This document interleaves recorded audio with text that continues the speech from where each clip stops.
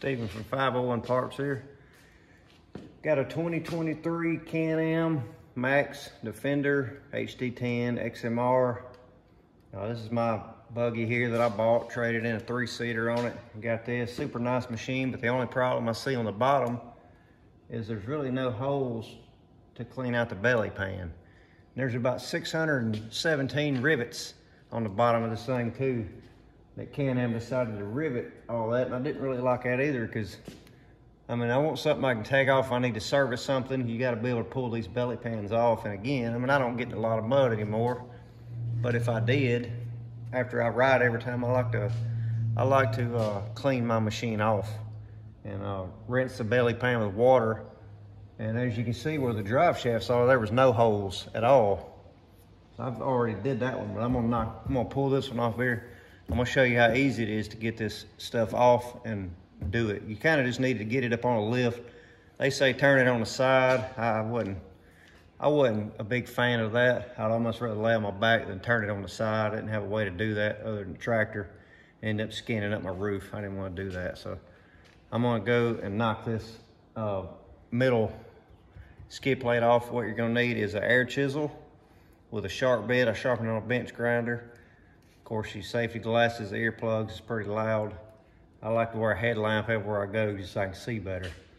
Other than that, some number 14 1-inch just self-tapping screws. You get those anywhere. 3/8 bit, 3/8 head. Helps if you got a magnetic bit. And then 2-inch hole saw is what I use to cut the holes in it. 2-inch hole saw. But other than that, I'm gonna knock this thing off, show you how quick these rivets come off with an air chisel.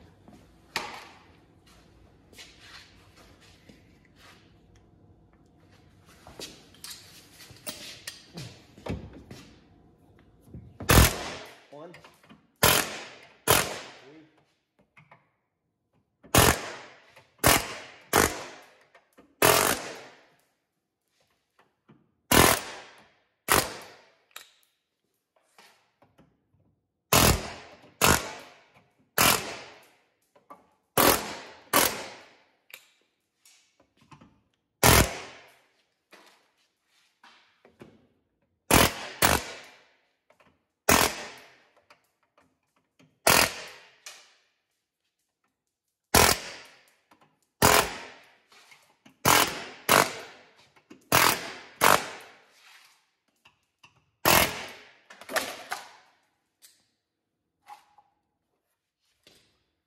like that, guys.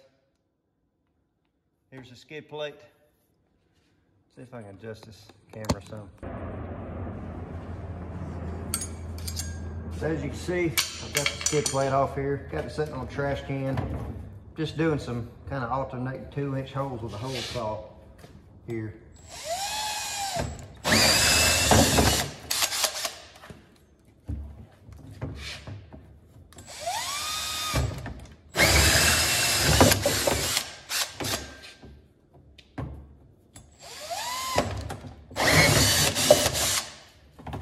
Okay, it's good enough for me. I like to clean it up a little bit. So what I will do is take, I know I'm kind of OCD, and it's a skid plate, but I just don't like, I'll cut my finger. I just don't like these little strings on there. So I'm getting all those off. Anyway, you can see kind of what we're doing. Drilling holes in the skid plate so you can rinse out the belly pan. Hope this helps y'all out. Thanks for watching.